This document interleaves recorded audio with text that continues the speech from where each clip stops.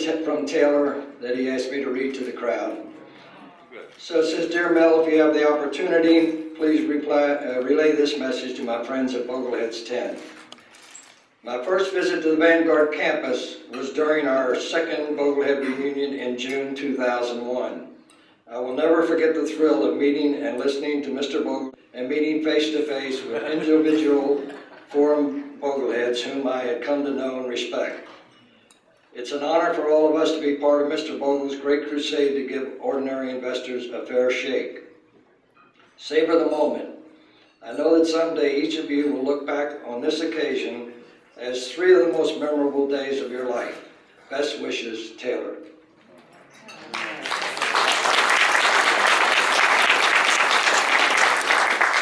And now this is a special part of the program that started probably 5 or 6 years ago, and we call it the Fireside Chat. And there's nothing organized about it. Bill and Jack are going to ramble in any fashion, talk about any subject they want, just about any subject they want. So, that's an inside joke. So anyway, I'll get out of the way and I'll turn it over to Bill and Jack. Okay, well, I'm going to start off with just a real softball here for Jack, which is, it has to do with the fact that a lot of you folks are coming here for the first time. Something like 40% of people are coming here for the first time. And I think it would be worthwhile for those people to hear. It's always a story that, you know, even if you've heard it before, it's worth hearing again, of how the Bogleheads and Jack got together and how it more or less got started from Jack's perspective. It was, I guess, 10 or 11 years ago, and when I was speaking at a conference in Florida, and this wonderful gentleman came up and chatted with me, and then it turned out to be Taylor Larimore. And we talked about this and that, we got acquainted, and I gave a speech that was so angered the investment salesmen that were at this conference that the guy running the conference walked off the head table. And all I was doing was telling him the truth. In any event, with that as the beginning, we struck up a wonderful friendship. I got to know his wife, lovely wife, Pat, and it became greater and greater. Then I was speaking down in Florida then again another year, I think a year later, and he said, well, why don't we get the Bogleheads that are down there at this, maybe somebody's conference, and we'll all get together. So I come down to get off the elevator, and there is a sign saying, as it was called then, Vanguard diehards meet here. And I thought, wow, this is getting a little out of hand. So we went over to Taylor's lovely condominium over on Biscayne Bay and just had a nice evening together. I think there were about 15 of us, I can't remember, not huge. And we just had a great time together. I typed out a little note to all the rest of the diehards, and we went on from there, getting more and more formal each time. I should tell you, I think this is okay to tell you, that, and it is very much related to it, what went on at Vanguard last night was really, I thought, incredibly wonderful. They turned out a wonderful group of people, a fine panel. Some of these guys, the guy that Rick Giannone, who runs our ETF effort, our newly expanded ETF effort. I went over to apologize to him for causing him so much trouble. And he said, basically, you're who we talk about all the time. You have the way of doing it right, and we want to do it that same right way. So I was very relieved by that. And I also said, how long have you been here, Rick? And he said, 20 years. And I said, oh, Lordy, I just can't believe that you're going to be at Vanguard in 20 years, and I don't think I've ever met you before. I just hate that when it happens. I always talk to people on the lunch line and that sort of thing at the galley. And if there's a woman, I give him a kiss to make up for it. But, he said, no, we did meet. He said, you talked to us on my first day here. So that was a nice part of it for me, and I know the guys that are doing the foundation. And I thought Rebecca Katz, who used to be kind of a shy, introverted person, was the most wonderful MC. She was exuberant, and she's been a kind of a nice ally of mine for many, many years. But when the idea of Bogleheads, the diehards became the Bogleheads, I guess under the influence of Taylor and perhaps Mel, and it was not in a little difficult political time at Vanguard, it was not really all that welcome a designation. And the very first time, this is a funny story, I think, the very first time that you had a meeting in Valley 4, somebody's farm out there, do you remember that? Anybody remember that? So I invited everybody over to Vanguard on a Saturday to spend a half a day in the office. And I was told you wouldn't be allowed on the campus. Wow. And then an article appeared in the paper saying you were all coming to Philadelphia, and I was accused, they changed their mind quickly, and I was accused of blackmail for planning the article, but I hadn't planned the article. But in any event, we then got to a more welcoming stage last year, and not so good on the little things that mean a lot in these kind of meetings. So they stepped up their act last year, a nice little formal program with photographs, a whole lot of staff around there to help you out, a wonderful panel, and I gather they gave you like little goodie bags or something like that. I don't know that, they didn't give me one. No, I had to leave early, I promised you. Let me home for dinner by 7, and we finally ate at 8, I think. But in any event, it's now you're really integral. Everybody loves to have you there.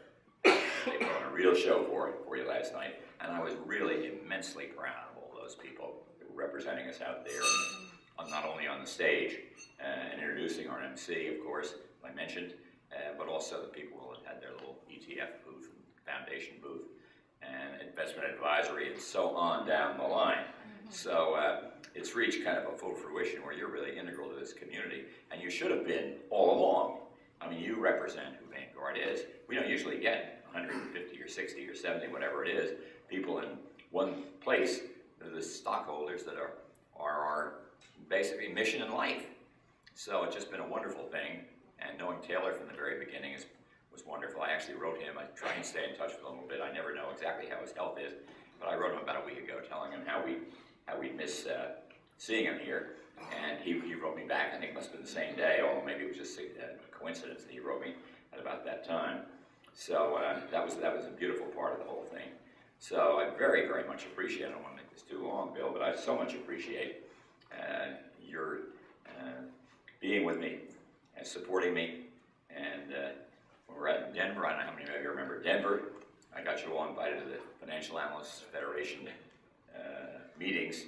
And the first question they asked me after I was speaking out there, and the first question they asked me is, who are the Bogleheads?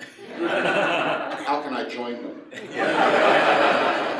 So you're doing a great job for your fellow investors, and I'm just thrilled to be with you. And I'm sorry, by the way, I hope this mic I'm using it a little bit better than yesterday's. I don't like those things.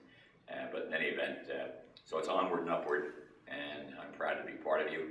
And I never would have thought that my name, as it were, would be copyrighted.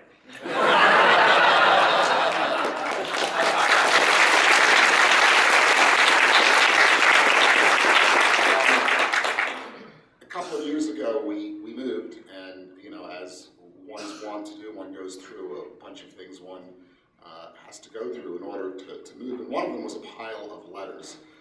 And this goes back to about, it was a letter that went back to about 1990 before I had done any writing, and it was in response to a very whiny letter I had written to Jack about why there wasn't an international bond fund. and the letter was 2.5 pages, single-spaced, telling me why I was wrong, and that's Jack. I mean, how many corporate chairmen, are going to give that sort of response to, a corporate customer, a very small and unknown one. So that's why Vanguard is what Vanguard is today. I thought I might start with something that we perennially talk about, which is the age equals bonds rule, which is when might you want to deviate that, and from that perhaps we'll segue into what alternate strategies you might consider or might not consider for someone who is retired and concerned about longevity, a 70-year-old person not working, who perhaps needs a 5 or 6 or a 4% drawdown.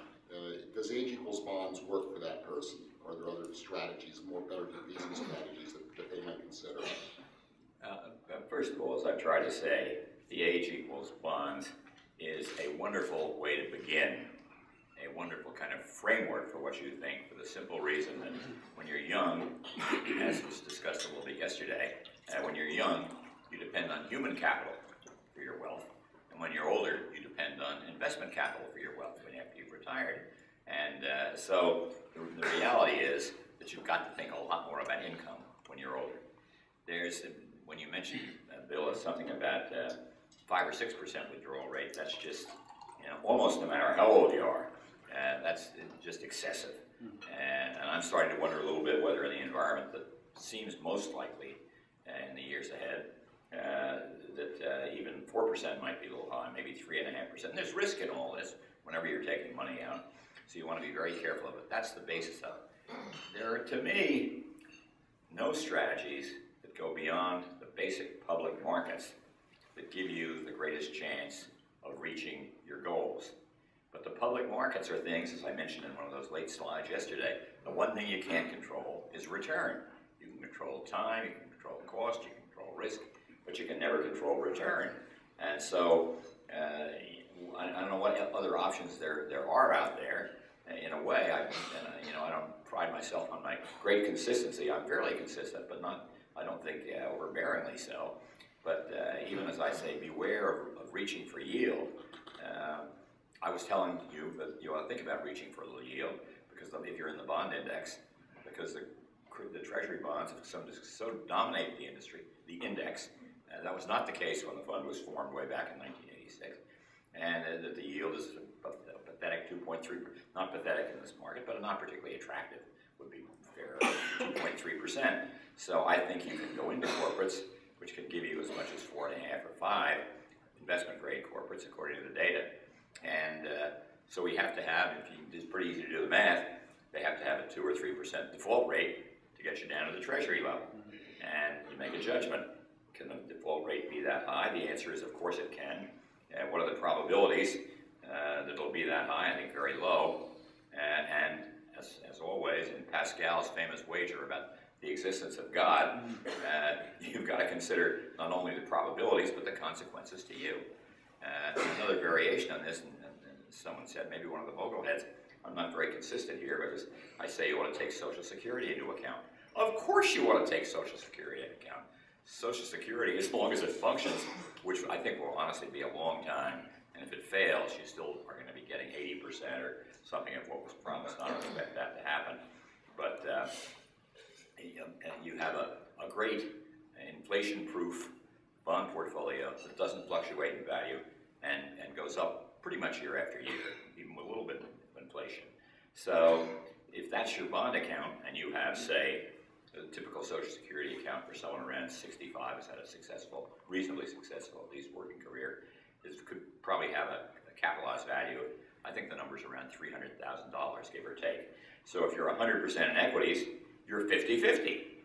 And that income stream, and this is really what we ought to be thinking about, there's so much that we've, I think, kind of lost sight of in this world. And as we look at total return, but what you spend was, what do you care about, in effect, about total return? If dividend income keeps going up and up and up and up and up, as it typically does every year, although I quickly add probabilities and consequences, that in 2008, the dividend yield in the S&P index went down, I believe it was 23%, something in that range. The largest decline, one of the 3 largest declines ever had in history. So you want to be very careful, but as long as the income comes along, when you're retired, that check comes in, the Social Security check comes in, and you shouldn't worry about capital fluctuations. So I don't see going outside of the public financial markets to try and do better. It's a little bit like if you're starting to lose, a little bit like you're going to the horse races and you lose everything that you've got except $100 or something through the first, I don't know how many races they had, let's say 11. So on the 12th race, the last race, you take that $100 and bet it on a long shot, hope to recoup. That is not a good strategy. So, is that responsive? Yeah, I think it gets fairly deeply into the issue. What I'm thinking of are people like Zvi Bodie and Rob Arnott, who've written long and hard, Moshe Milevsky as well, who say that really, when you're retired, conventional asset allocation goes out the window, and what you really ought to be looking at is defeasing your living expenses. And so, to my way of thinking, there are three things that can do that. You've already mentioned one of them, Social Security, and you're right. The return on the public markets is not great, but the return on deferring your Social Security from 66 until 70 is 8% per year. So that's certainly one strategy. That's got a problem, which is that the federal government could means test Social Security in the meantime and put you behind the 8 ball. So there's a risk to that even with Social Security. Tips are an excellent strategy, but then you have the risk that the federal government could rejigger the inflation formula, so there's still a risk there. And then finally, you can get an inflation-adjusted variable annuity. The problem with those is twofold. Number one is the companies can go belly up. I wouldn't want to bet on the survival of any company in the current financial system, any insurance company. And in a systemic event, the usual thing, the state guarantees, the state insurance funds would be a speed bump. So that really doesn't help you. And then finally, the insurance riders that you buy with a lot of variable annuities really have some limitations. The one that Vanguard has, I think, has like a 3% inflation cap, which isn't going to do you a lot of good if we have hyperinflation. So, I think what the rational person might do is to consider some combination of those three things in retirement. And of course, really, I guess the other issue is if you're someone, a real boglehead, and you wind up at age 70 with more money than you know what to do with, and that you can possibly spend, which is a problem I'm afraid a lot of you are going to have, then you have this large pile of assets on top of it, which really, you're not investing it for you. You're investing it for whoever your beneficiaries are, whether they're your relatives or charitable, or maybe you want to give money to the government. I say that. I don't say that. I don't say that in jest. I don't mind paying taxes to the government. Oh, I'm sorry. Sorry, Warren.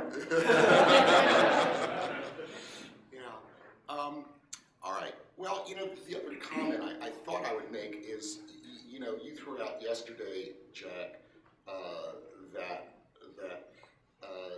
really, it was just professional money managers out there trading with other professional money managers. You were just making the croupiers rich, which is certainly true. But I think there's something that's even more profound going on here, is we have now reached the point where it's not people trading with other people, it's computers trading with other computers.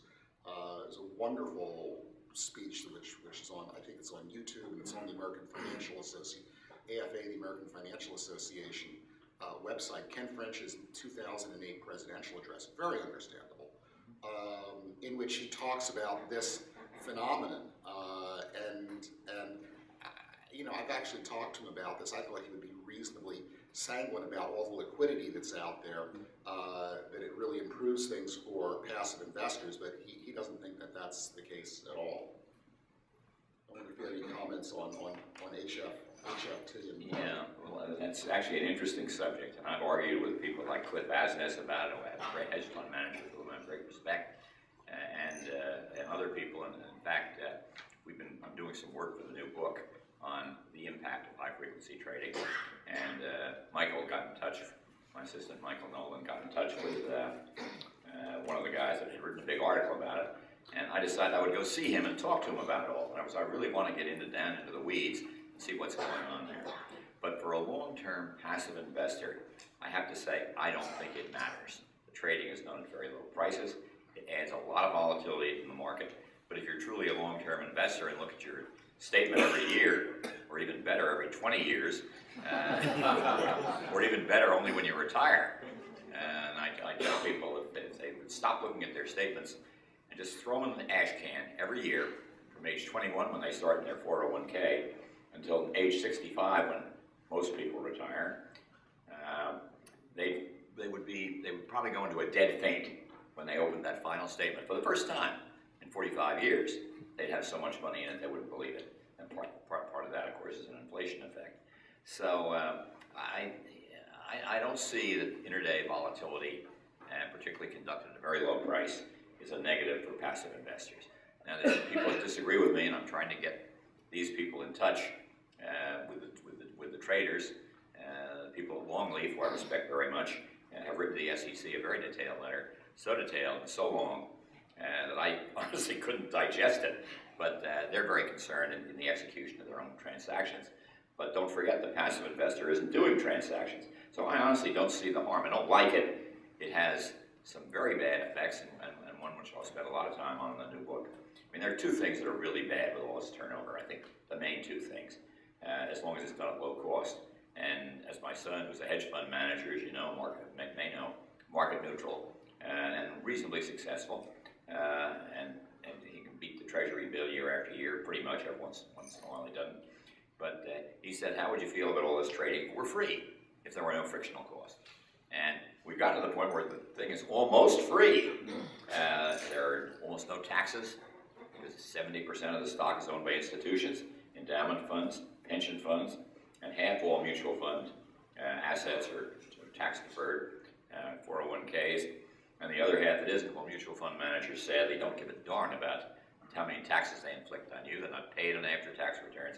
So the taxes are really out of the frictional cost equation now, and commissions have come, when I came into this business, like 25 cents or 30 cents a share, and not just on 100 shares, but if you bought 100,000 shares, you'd pay 1,000 times as much. If you can imagine, no volume discount. And all this ended with negotiated commissions back in 1974. So I don't see the harm for the long-term investor, but I'm going to continue to investigate and look and see if I'm right or not. I do try and keep an open mind, and I spend a lot more time on the subjects that people disagree with me on than where people agree.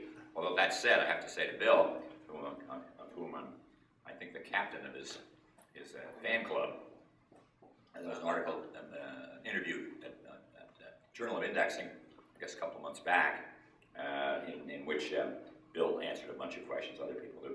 And I couldn't find one single thing to disagree with. We have disagreements, which we ought to talk about, particularly on my forecast for future returns, which you mentioned yesterday. I want to spend a minute on that.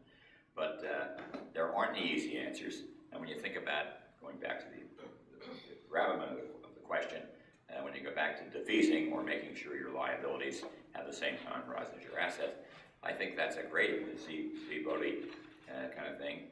I think it's a great idea in a way, but life is not that neat. You say, well, I expect to live till 75 or 85, let's say. I hope in my case, at least. And so you defease till age 85, and then you either died early or you're still alive. And so, and then we talk about, as Bill has talked about, college funding. You defease the college thing. That ought to work pretty well. And then, I think most people want to leave their children something. Whether that's a good idea, I leave to wiser heads than mine. So your defeasal period is very, very difficult to determine. And so even the Bogle answers, the age-based thing, is just an approximation, a rule of thumb. If you want to be high class, a heuristic. Okay, well, I'll throw just a small bomb out, just a tiny bomb, which is that I've spent some time the past year or two thinking about tips, and they're a fascinating asset class, and they became even more fascinating in 08-09 when they underwent just a larger decline in capital price than I think anybody had ever thought possible. I mean, long tips fell something like 25%. Between the top and the bottom of the market in 08. And they're a fascinating asset class because they demonstrated that they're very risky in the short term, right? And yet they are absolutely riskless in real terms in the long term, all right? If you hold them until maturity. So they're only riskless when they're held until maturity. So they are the perfect asset class to defease or to offset your liabilities at given stages. So the ideal strategy, if you're going to offset your liabilities, your future liabilities with tips, is to buy a ladder 5-year ladder, every 1-year intervals, whatever you want to do, it's quite possible to do. I think there's still a little gap between 29 and 32, but you'll be able to do that soon enough. Maybe that's gone now. Well, I don't know. But at any rate, in principle, it's practical. So my suggestion is that you should never invest in a TIPS fund. Okay, for at least 2 reasons. Number one is you can generally buy TIPS cheaper even than the cheapest TIPS fund. And secondly, you might need the money at some point. And if you need the money at a point where TIPS are having the kinds of liquidity problems they had in 08, 09, your TIPS fund is going to have to take a haircut if you're going to need that money out. So, I think they're a fascinating asset class in any number of ways. I think the proper way to use them is not in a fund, but in a ladder. John, I want to ask you a question. Kathleen Ryan wrote in a comment and a question about whether you were born in 1929 and how that affected you. yeah, exactly. But it raises another question in my mind, which is that certainly the Depression affected you. It affected me fairly directly as well. I mean, my parents grew up right in the middle of it. My father started his law practice in 1926, if you can imagine, small family law practice. So, I learned from my parents about the Depression and what it meant, and an enormous amount of that rubbed off on me as well. And then, we entered this age of unbridled prosperity. People took on debt. The sky was the limit. And then in 08, 09, a lot of people found out that it's not all beer and pizza. And so the question I have for you is that, do you think anything fundamental changed about the temperament of investors and of people in general in 08, 09? Yes, I do, and I think it is kind of the tragedy of American finance, and that is we can teach and teach and teach and teach and teach, but finally people learn from their own experience. The great trick in life is to learn from the experience of others. Not so easy to do. So I think they learn more about risk in the market. We had this incredible consecutive decades of 17% stock returns, and people kind of, as they would say, a phrase I don't really use, have that baked into their expectations. That's absolutely absurd. And this gets a little bit to, eventually they're going to look at things, I believe, with the same kind, and Bill will call it the Gordon model, very close to what I call the Bogle model, modestly enough, and which is dividend yield plus earnings growth, plus or minus PE change is what determines returns. And that's not unpredictable, as I mentioned yesterday, over the long run. I want to quickly add, however, because someone asked me about this, and I guess I failed to make it clear, which is pretty disgraceful on my part, and that is those were all nominal returns. So if you're looking at 3.5% for bonds and 7% in stocks, you're looking at real returns. I was sort of vaguely assuming, and you don't have to assume anything to do those numbers, but you got to say what's the inflation rate going to be. And I was vaguely assuming 2 or 3%. I don't think we can do much better than that. I think 2% looks like a better bet now, as you heard a little bit last night. I was using 3%, so that gives you a nominal return on stocks of 4% before expenses, before investor behavior, and which as we all know, particularly in ETFs, the difference between fund returns and investor returns, which I showed you yesterday. I just showed you the ETF side. The fund investors are subject to the same disease, but just in a milder form. And God knows what those people who went with Bill Berkowitz at F.I.R.E, who's down 30% this year. That's a pretty handy drop in a year where the market is, I guess as of the close yesterday, S&P anyway, is down about 2%. That's a 28% gap, and those kind of things can happen. People pour their money into the winners. As Bill said, one of the things I was reading, 2 words explain why the mistakes you made by following past performance. The first word is Bill, and the second word is Miller. And so behavior is a big problem. Although, let me just ask Bill about this. We all talk about behavioral problems among investors. There are books written about it, erudite, scholarly books. That's the kind of thing I do, which shows you mutual fund behavior. But final analysis, Bill, why is behavior a problem? Because your bad behavior is inevitably offset by somebody else's good behavior. Yeah, no way around it. Yeah, that's exactly the case. You know, for every winner there is a loser, and you know what I like to say is that investing is an operation in which wealth is transferred to people who have a plan and can stick to it from those who don't and can't. All right, and the people who let their behavior. I mean, my behavior. You know, you admitted yourself that you feel the same impulses. Certainly, so do I, and I imagine everybody else in this audience does, unless you suffer from severe Asperger's, probably does too. And by the way, you know, I happen to believe that Asperger's, mild Asperger's, is probably a very is an enormous advantage in any professional investor. If you read Michael Lewis's book, The Big Short, one of the people there, who happened to be an unsuccessful neurologist, who Jack knows, was very successful exactly for that reason. He didn't feel other people's emotions. So it's a continuum, and you know, Bill Sharp puts it another way. He describes convex and concave investors. You know, people who follow momentum followers and rebalancers. And you know, Bill believes that they're exactly balanced off in each other. But his central insight is that in a world that is dominated by momentum players, rebalancers, who are hopefully the kinds of people who are in this audience, will profit. And I think that it's fairly clear what world we live in. We live in a world that's dominated by emotional people who are following momentum. That's not to cast aspersions on people who graze the momentum factor like your son, who do a very good job of it, but most people don't do it as well as your son does. I happen to think the Bogle model is greatly superior to the Gordon model, which is one of the reasons why I come here every year. I know what the first two terms are before I get here, and so I wait with bated breath, and you tell me what the third term is, which is, you know, the change in PE. And God damn it, you've been right. Would you mind repeating that?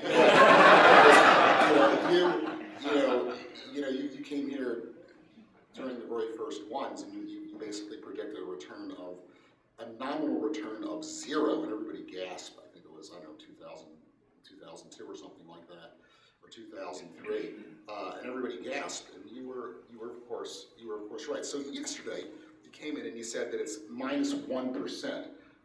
And it's a small quibble. I expected you to tell me that it was 0 or even slightly positive. So why are you saying -1%? Why do you think the market is still overvalued? Well, the -1%, I think, was my formula would have shown for the decade beginning January 1, 2000 and ending December 31, 1999. And the reason I think the market now may be a little bit overvalued is I do like the Shiller model. I know a lot of people do not. 10-year average. I like two things about it, as I think I mentioned yesterday, but they're worth repeating. One, he uses reported earnings. After all, those bad things that corporations don't include in operating earnings, so they're much lower than operating earnings year after year after year, to the tune of billions and tens of billions of dollars of earnings for the S&P companies. They're just plain overstated when you use operating earnings, but that's what we get. So I like Shiller for using the correct earnings number. And then, you know, the market is full of big events, short-term events.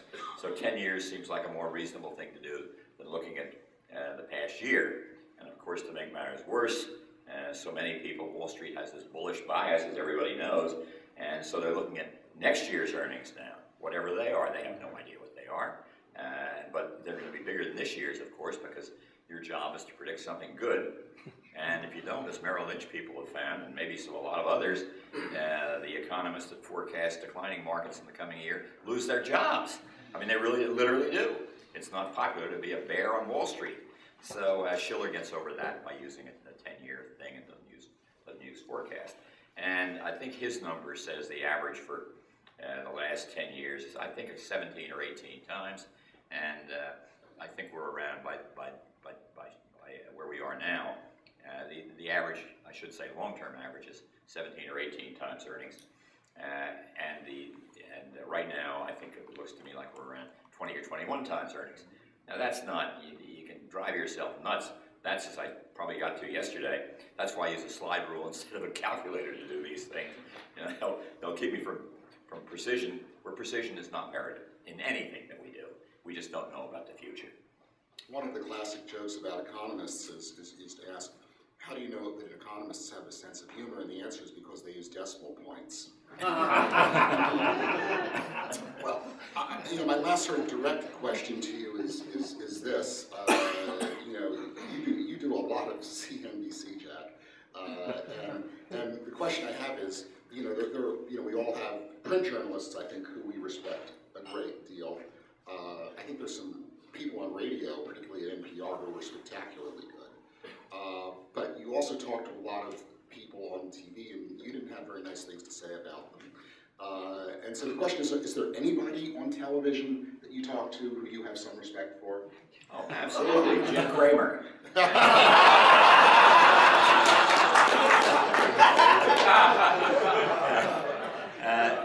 I guess the one that comes closest would be Tyler Matheson, who I've known for about 20 years, more than 20 years.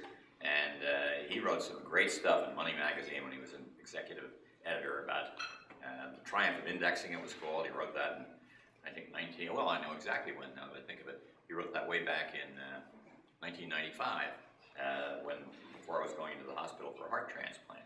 And he said the last words were, you remember these sometimes, you were right, Jack. Indexing should be the core of all investors' portfolios. 1995. And the world has changed radically in favor of that proposition ever since. He also, getting back to the forecasting thing, he said, after he interviewed me again after the heart transplant, which was about a year later, and he said, what did he say? Some proof that I actually had a heart now. Or I had a change of heart, I guess is what it was. What are the future returns going to be from here? This was in 1996, probably mid-year. I said, I don't know. I thought about my little formula. And I said probably between 7 and 9% over the next decade. And they turned out to be 8.3%. This is not a foolish exercise. And it's not always right.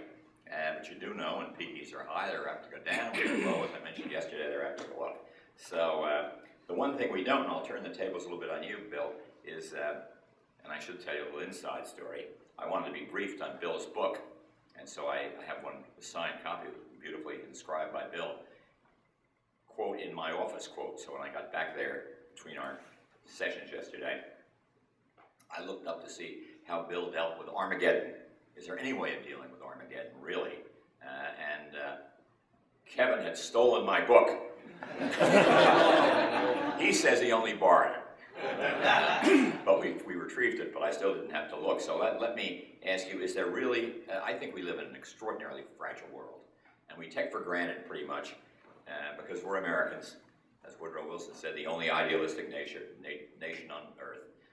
We take for granted kind of a similarity to the future to what it's like today in many, many ways. We don't really realize how much, for example, technology has changed the world because we live with it every day, and each day changes a little bit. And when you get 10 years ago, it's different. And it says a lot of things about our economy because technology is only at the beginning, I think, of its impact on us. That hasn't impacted me much because I'm not smart enough. My grandchildren help me when I'm in trouble. So is there really a way of dealing with Armageddon when we're at a stage in the world's history that is, I think, remarkably different and remarkably more difficult than we have had for a long time? Certainly different. Canned goods and ammo. The answer, that translates down to no. There really is not. I mean, one of the joys of being a student of economic history is that it enables you to look at what's happening in the financial markets and place it in its historical context. Hard to recognize bubbles. You can do a pretty good job.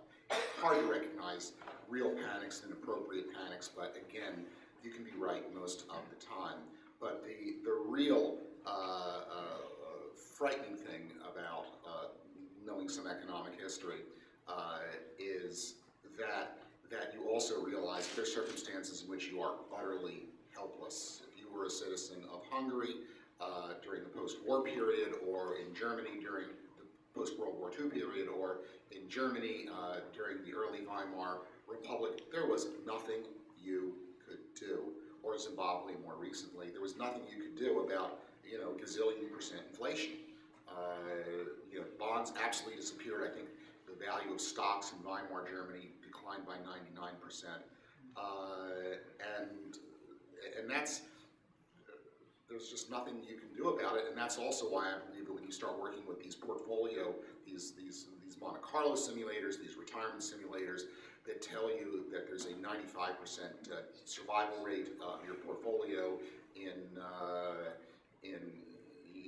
your 30 or 40 years of retirement, that's a fiction. There's no such thing as a 95% survival rate of any society over a 40-year period, because that implies a survival of 1,000 years. That doesn't happen in history. And so, no. I mean, and the other answer, I guess, and it's sort of a mincing sort of thing to say, is that sometimes as an author, particularly when you're not of jack stature, you don't have as much control over your title of your book as you would like. So, yeah. Well, I do know, I mean, I thought you were going to say something about gold, would be a kind of refuge, but I do know a very highly placed Wall Streeter, one of the veterans, one of the really best people in Wall Street's history. I'll remove all doubt by saying this one happens not to be Paul Volcker, but he's really worried that the United States is going to go bankrupt, and he wants to do something in gold, and maybe he's already done it, he didn't quite make that clear to me. But he said he's worried about leaving it in the bank because when the bank fails, he won't be able to get his hands on it. And that's probably a good definition other than Hungary from Armageddon. And also, Bill, there are things in your wonderful work about the birth of plenty, showing that the world went from infinity to about, I guess the number is 1750 or something, without any measurable progress in the way it lived. And then we went into this era of steady growth, and for years and years, right up to today, and continuing certainly into the few tomorrows ahead at least. Is there any chance that that's going to change? Is that upscale growth of the world economy built into the way we live today? And the other related question is, which I spent a little time on in my book, The Battle for the Soul of Capitalism, is the American empire looks to me in many ways like the Roman Empire. And at the very beginning of the book, I quote Gibbon, what he said about the fall of the Roman Empire at the beginning, and I just changed a half a dozen words, and it sounded exactly like America, which is another, I have to tell you this funny story. And I said that to the Yale University Press. I said, no, I want that note of the original Gibbon's words on the same page as a footnote. And they said, at Yale University Press, footnotes are placed in the rear of the book. And I said, well, in that case, I guess I'll just have to find another publisher. So the footnote is right there where you can see it. But I do observe, and this is true, much as we don't want to hold the idea in our mind for very long, no empire has ever lasted forever. That's life, that's history, that's human nature, a whole lot of reasons go into that. So comment on those things, would you? Well, two questions. Number one is, since 1820 approximately, per capita GDP in the world has grown in a real sense, in real terms, by about 2% per year, which basically means, by the rule of 72, that on average, the life of the child is about twice as prosperous as the life of the parent. And I know that seems like a dubious proposition this particular year in the past couple of years, but it's a function of technological advance, all right? And I don't think that the current economic difficulties that we have slowed down technological advance one single bit. I'm reasonably optimistic, at least in the short term. But if you do the math, 2% real growth over millennia leads to an impossible degree of wealth. Everybody worth a spear of gold several light years in diameter. So, we're in terra nova. I don't think that anyone knows the answer to that question, since we've only been in this regime for the past 200 years or so. The answer, the obvious answer, seems to be that we'll experience some catastrophe that will put a stop to that, or at least level it out. But interestingly, I did have the opportunity once to sit down at lunch with Bill Baumol, who's a very famous economist and who's thought very deeply about these kinds of issues, particularly about the relationship between technology and growth. And he just smiled at me and said, of course we're going to become that wealthy, okay, because technology will continue to advance and there's nothing that's going to stop that. So you can, at least one very smart person who's thought about it very deeply has made exactly that case. Now, Jack's second question, is relating the decay of our society to the decay of the Roman Empire. First of all, I think that our institutions are better than Rome's. Certainly, we're going to lose our place in the world as the leader of the world's economy. I mean, in 1945, we produced half the world's industrial output, and it's been going down since. It's actually leveled off over the past couple of decades at around 20, pretty close to 20%. It's not decreased that much in percentage terms, but eventually, we have to get swamped by other developed countries, particularly those in Asia. That's not necessarily a bad thing. Our piece of the pie will still, the slice of the pie relatively will decrease, but we'll still have the actual size of the pie is going to increase.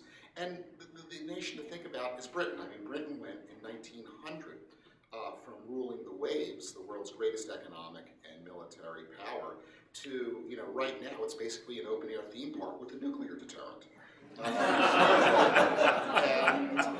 And yet, would you rather be a citizen of the UK now or in the year 1900? I shudder to think what it would be like to be an ordinary person in the UK in 1900. I mean, you had a society in which something like 20 to 25% of people were so unemployed that they were in domestic service. All right, that's not the kind of society I want to live in. So I'm reasonably optimistic, I suppose. Well, I'm always optimistic, but I try and think a little bit more about it, the hardships that we may endure out there. I worry terribly about this unusual unemployment situation. It is unusual, much longer term unemployed, long-term unemployed. That's over a year, say, and unemployment benefits running out, which we don't quite know what to do with. All our fiscal problems come into this. So I'm a worrier, but I'm still well aware of the fact that when anybody else on the face of this globe wants to get out of their own country, there's only one country they really want to go to. And immigration has been a huge part of the American ethic, the American history, the American, values, American hope, American entrepreneurship, all that kind of thing. And you see an awful lot of it still in small ways. Look around your town. And, I used to think these were hardware stores that were selling nails. But it turns out they're another kind of nail thing. You're starting up. And so I still see the good side, but I do worry a lot about whether our institutions, which are the best in the world, and our property rights are the best in the world, there's no question about that. And we have more stability than just about anybody else in the world.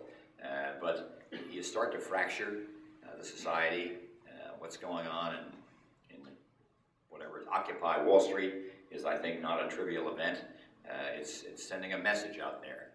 And I worry most about whether, and I'd be interested in your comment on this, Bill, particularly, and what I see really worries me about America, more than in a way anything else, is bigness. Corporations merge with each other, and they get bigger and bigger and bigger. And this includes Vanguard. I mentioned yesterday that our market share was, I think, the biggest in mutual fund industry history, 16, 17%, whatever it was. And it's not going to go down. But we don't have the same kind of problems that typical big companies do. But they merge. They merge for accounting reasons. They merge for power reasons. They merge for compensation reasons. And corporate America is a vital part of our nation's progress. And yet you see the managements being, in many respects, corporate management being, in many respects, divorced from the interest of their shareholders. And the shareholders, of course, I mentioned yesterday, and what I call the double agency society, and don't care because they're not direct shareholders. They've got their own agents, and the mutual fund agents aren't doing their job, and nothing is going to happen very good until we can restore some sense of fiduciary duty to our society, and I mentioned that yesterday. But I think that's absolutely crucial to resolve these problems. They're not going to resolve themselves. There's an old saying, which you're all familiar with, we get the government we deserve. Man, if that were ever true, it's true today. I'll answer that question as best I can until I see Mel waving frantically at me.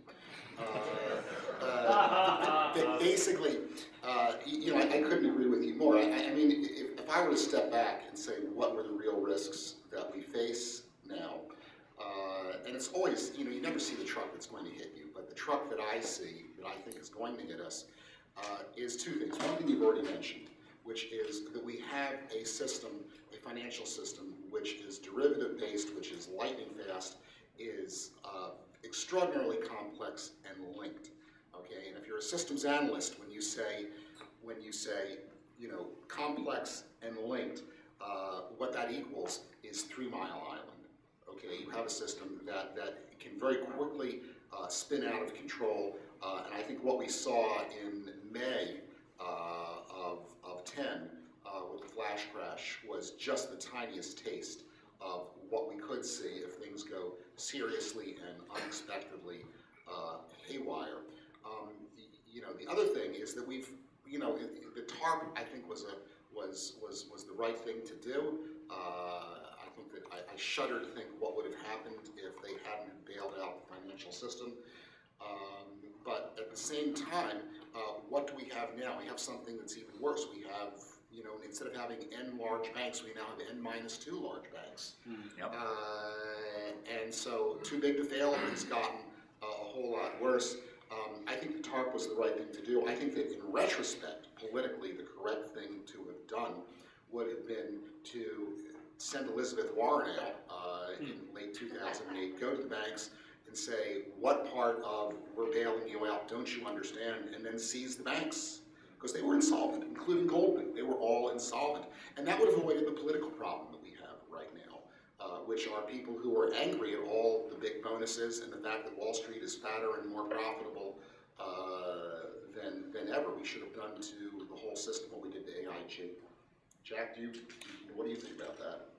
No, I agree with you. The financial system is right at the root of all this. We treated them much too graciously. In this troubled asset repurchase program, I believe it's correct to say that no troubled asset has ever been repurchased. You know, the bank stock gave the bank's capital, but aren't I correct? We didn't buy any of those mortgage bonds or collateral debt obligations from the banks. So TARP, I'm always amused when people mention it. I'm also struck by the fact, as you're all reading in today's and yesterday's papers, that we have a simple proposition. I wanted to bring back Glass-Steagall. I actually wrote about that in 2005. The act that separated investment banking from deposit banking or commercial banking. And I said, bring back Glass-Steagall. And that wasn't even going to be on the agenda, but we did get the Volcker rule that said banks could not essentially trade for their own accounts. Now, we're implementing that rule. And the implementation paper is 298 pages long. And there are probably 6 lobbyists in Washington per page. And one can only imagine what comes out of this in this vague act that they're trying to put some meat in the bones on. And I'm not optimistic that we'll achieve the objectives that Paul Volcker wanted. And he's pretty much the same way. He's very discouraged. I ran into him the other day, and I said, "Are you still going to Washington a lot, Paul?" And he said, "Only when they need a photo op." And are we getting toward the end? Yeah, could I have a couple, just to say a couple things? One, it's always great to be with Bill. He brings a great intellectual stature, great knowledge of history. His books, I commend every one of them to you. From the first book was The Four Pillars, was it? Intelligent Asset Allocation. Oh yeah, Intelligent Asset Allocation. Which was the one you wrote those nice things about me. Oh, well, That's a good place to begin. But just being associated with Bill is a highlight of my life, honestly. And I wish I had his writing talent, his historical grasp, but the Lord bestows his blessings unevenly. But I do want to say something. We've been talking about data, and I've shown you charts, and we're talking economics, we're talking markets, we're talking the financial system, things of that nature. And I think that what I've done in that area has been correct and good and helpful. And I do get letters almost every day. But I want to just close by saying that if I've ever been able to do anything, it's keep being who I grew up as. A friend of mine said to me the other day, "You know, you're exactly the same kid I knew at Princeton." I took that as the highest compliment I've ever had. And part of that, therefore, which gives me some satisfaction, I'll never be fully satisfied with my career. I want to go back to the start with Bill's letter, the letter I wrote to Bill, and that is I've always liked to stay in touch with the actual investors who are here, you guys who are paying my compensation, and you guys are supporting my name and reputation. You guys who trust trusting Vanguard and trusting me too. And you know, we can shake hands, we can look each other in the eye, and that part of a big company is far more important to me than some number like 1.6 trillion or 1.6 quintillion. I don't know. But I do want to close with two letters that will amuse you, because part of that practice I've had, just trying to treat people as individuals and not as part of great big groups, are two other letters which is thought about when Bill talked about the letter.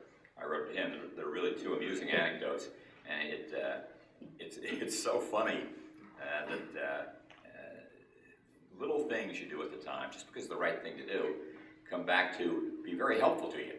And one of them, I got a letter from a Latino down in Florida, and he wanted to know some fairly obscure investment question, and I never heard of him before. He wasn't anybody, and I wrote him a 2-page answer to his question because it was the right thing to do.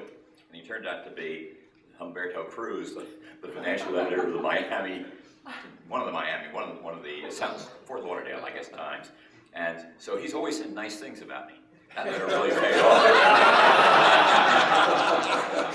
And even better, we had a kind of catastrophic experience with my former employer in the go-go era, where we started a really stupid fund and gave it a stupid name.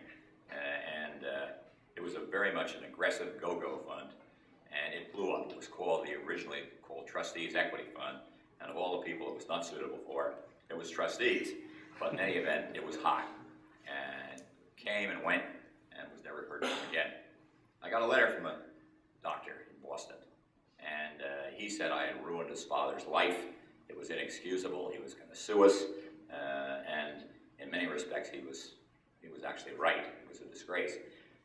His father was retired down in Arizona, but I wrote him a 2-page letter, which he has never forgotten. How do I know he's never forgotten it? He turned out to be the cardiologist that recommended I get a heart transplant.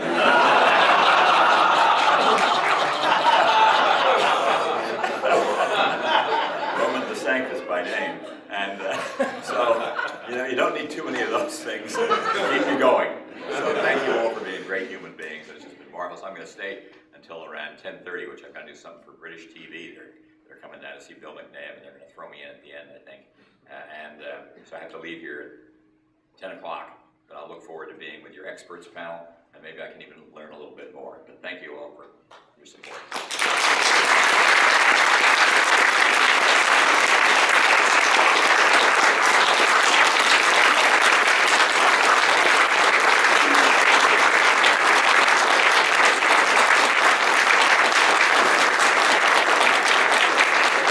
Jack, on behalf of the Bogleheads, I really want to thank you for spending this time. It's been a real treat to have you for a couple of days.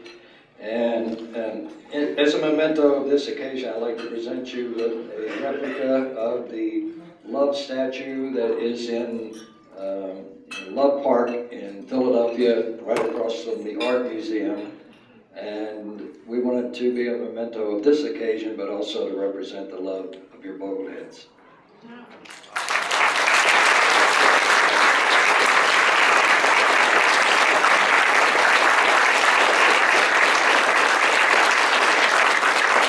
And since it's a little too heavy to carry around, we would like to also give you the lapel pin version of it that you can wear, and you know that you have your Bogleheads with you in your fight. Well, thank you so much.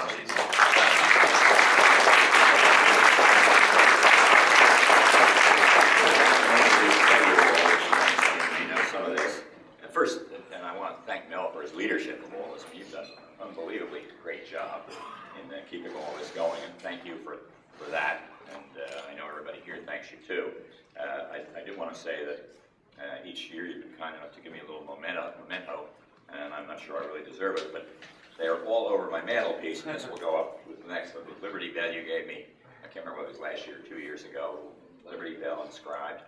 And then somebody gave me a bugle years ago, and that's in a nice little frame, and that's hanging above my mantelpiece.